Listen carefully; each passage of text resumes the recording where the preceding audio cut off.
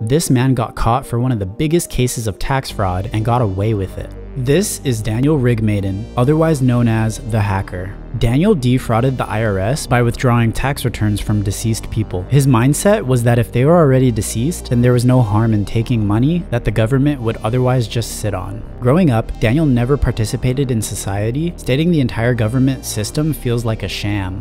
After graduating high school in 1999, he lived his early 20s in different college towns in an attempt to get the college experience. Living under different aliases, his primary source of income was making money selling fake IDs. But in his late 20s, he knew he needed a bigger play if he wanted to continue living off the grid. He browsed a few dark websites looking for his next hit, and this is where he met Brett Johnson, well-known scammer, who if you had a jailbroken cable box in the early 2000s, it was probably from him. Brett was previously caught for his scam, but struck a deal with the FBI to continue using the dark web in an attempt to bait people into breaking the law. Not knowing Brett was a mole, Daniel asked Brett about how he could make money quick, and Brett would go on to give Daniel a detailed walkthrough about tax income fraud. When Daniel got the information he needed, he went ghost. The process of filing taxes one by one was daunting to Daniel, so Daniel used code in order to automate the tax filing process. The only manual work was to go to the ATM and receive the money. Daniel was strategic and used proxies and VPNs, which made it hard for the FBI to track him down. Daniel eventually hired couriers to collect tax returns from ATMs to then mail him lump sums concealed in toys and gifts. One of his couriers ended up getting caught by the FBI, who at the time the FBI believed was the hacker. During questioning, however, Ransom Carter admitted he just anonymously got offered $500 to pick up some cash at the ATM from the dark web. The FBI used Ransom as yet another mole. Daniel was ready for his next drop and hired Ransom to drop off $68,000. The FBI were forced to front the money given doing the actual act of fraud is still illegal, even if you're the FBI. Ransom played along and abided by Daniel's strict itinerary of cleaning the money, packaging it in a gift, taking pictures of each step, and receiving a date and directions to a specific 24-hour post office.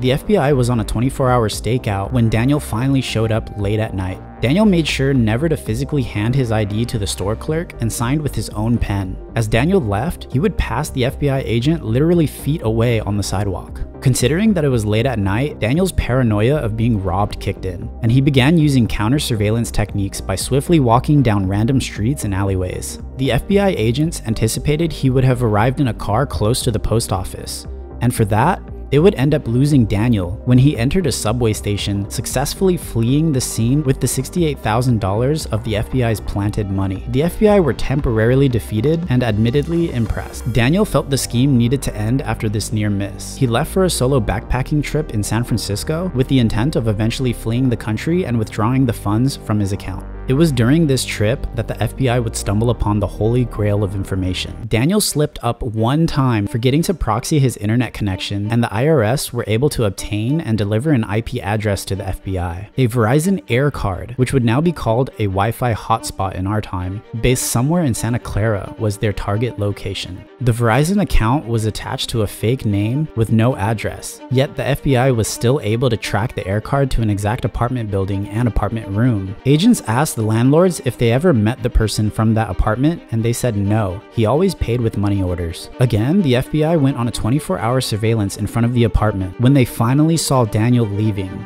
Daniel recognized the FBI agent as the same man from the post office. He would find himself on a foot pursuit where he eventually got caught. In a last-ditch effort, Daniel would scrape his hands and fingertips on the ground to potentially hide his prints, but he's since stated he was roughhoused while being detained.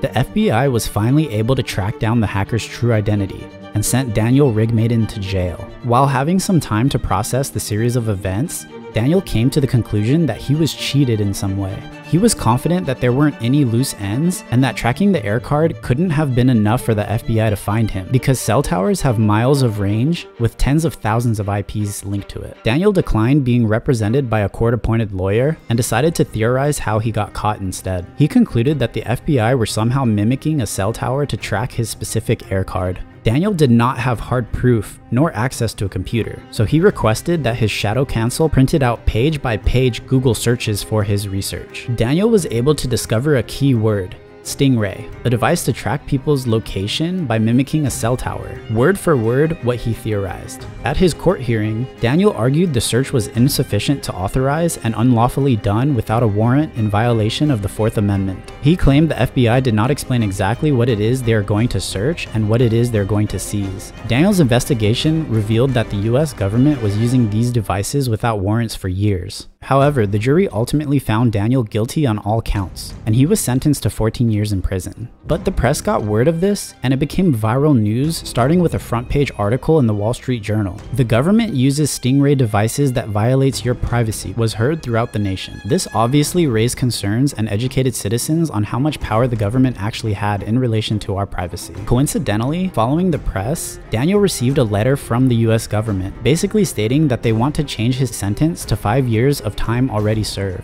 If Daniel Rigmaiden went with a court-appointed lawyer, he would have faced up to 14 years, and we may not have ever known about Stingray devices to this day. Daniel's court hearing shed light on our privacy and changed the way the law is conducted moving forward. To present day, Daniel is a free man and now consults with the ACLU and other organizations in ongoing litigation against the use of stingrays. People might say, if you don't have anything to hide, then you have nothing to worry about. But Daniel believes maybe the things you don't have to hide today will be things that you have to hide tomorrow.